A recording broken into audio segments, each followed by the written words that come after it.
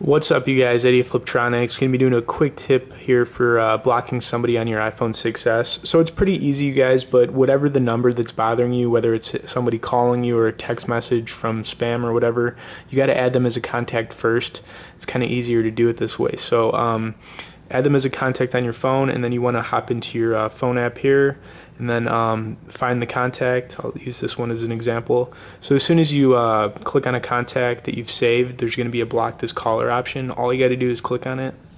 Then you'll get this little prompt up that'll say you will not receive phone calls, messages, FaceTime, or anybody on the block list. Click block contact, and then it'll block the caller from trying to get a hold of you. Then if you ever want to unblock them, that's all you got to do is go back in there and press the unblock option. But that's all you got to do, guys. They make it pretty easy.